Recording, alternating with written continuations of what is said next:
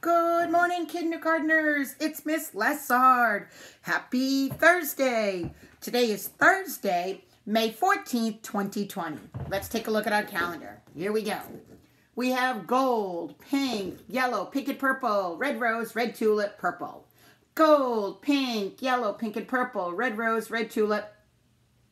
What do you think today is? Today's 14. 14 is a 1 and a 4. And what color flower do you think we have today? I hope you remembered my trick, and I hope you said purple. My trick is to go up and down. Remember, it's like you think it's the hardest pattern, it ends up being the easiest. All right, go straight up from our 14, and you see the digraph TH, Thursday, because the calendar's a graph. How cool is that? All right, question of the day is, what would you do with $1 million?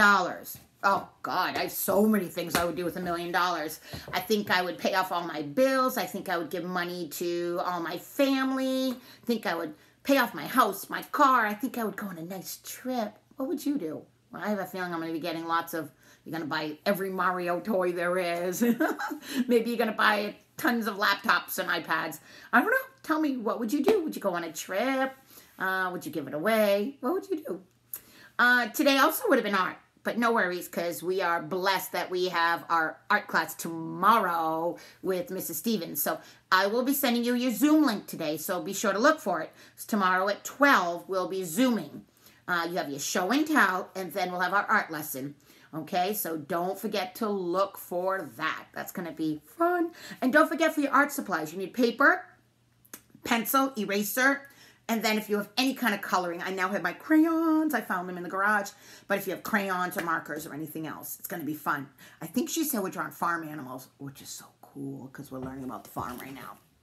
I know Mrs. Minjoni started with Little Red Hen, and it's going into farm next week. And I have a really fun book. I think you're going to love it.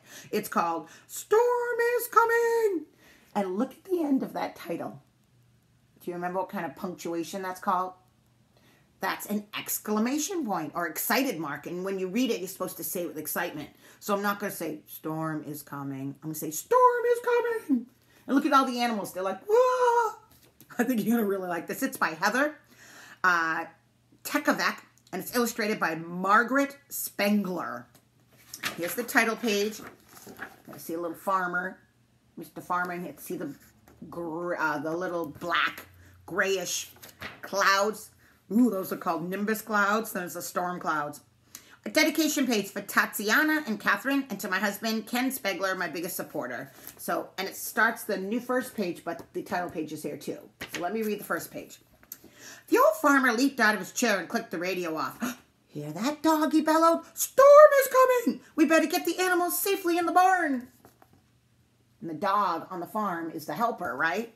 Oh, look, he's listening to our radio.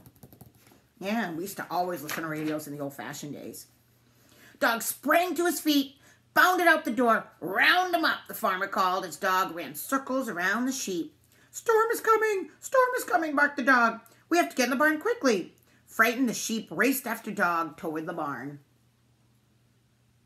Here we are. And that's what dogs do. They go around and around the sheep, and it kind of forces them to move at the same time. It's like a little trick that works. On the way, he passed the pond where Duck was paddling. Storm is coming! Storm is coming! The sheep bleated. We have to get to the barn quickly. And Duck flapped up the grassy bank and flew ahead of the sheep.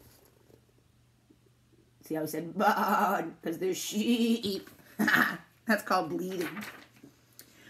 The cows in the pasture looked up at the animals, sped past. Storm is coming! Storm is coming! Duck quacked. We have to get to the barn quickly. And the cows herded together and joined the stampede.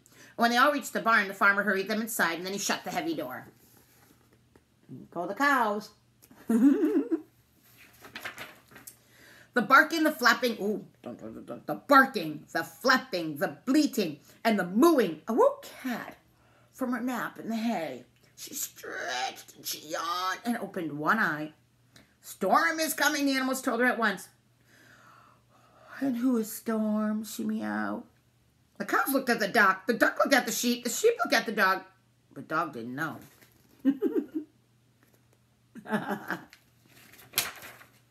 Well, he must be very mean, Dog decided, moving to guard the door. And he must be very scary, the sheep stammered, starting to shiver.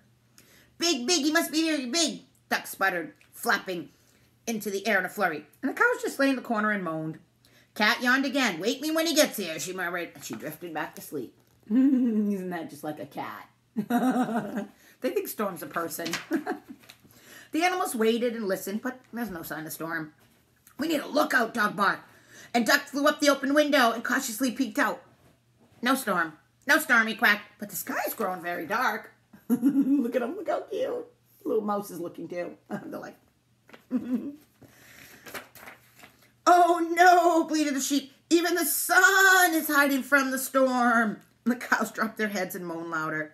Dark is good, Dog told them. Storm can't find us in the dark. The animals nodded. That is good, they agreed.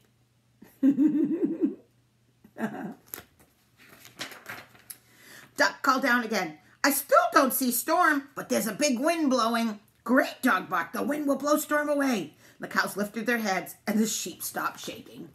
But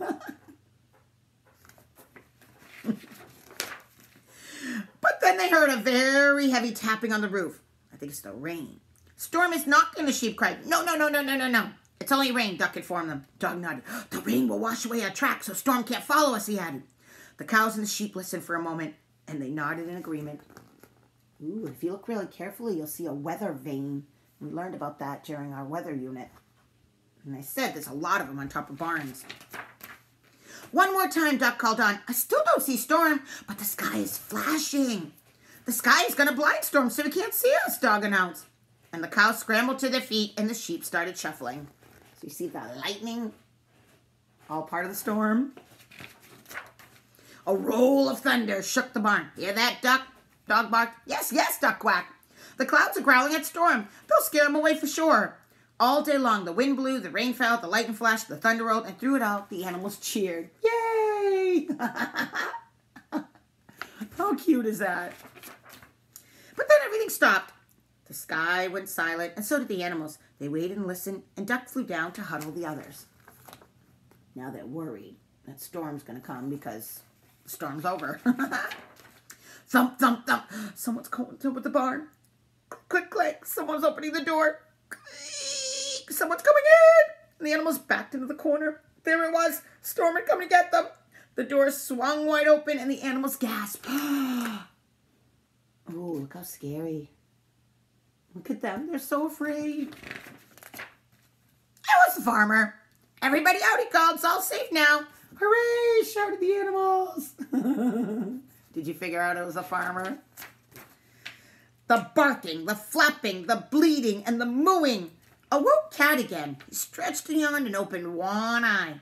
Did I miss Storm? She meowed. No, Dog reported. Storm never came. Then he ran out in the sunshine with the others, and Cat went back to sleep. The end. Clap if you like it. Oh, it's such a good book. Such a good book. Have a fantastic day. I can't wait to see your work. Can't wait to see what you do with $1 million. I'll see you tomorrow at Zoom for show and tell and for art class. Bye, guys. Mwah.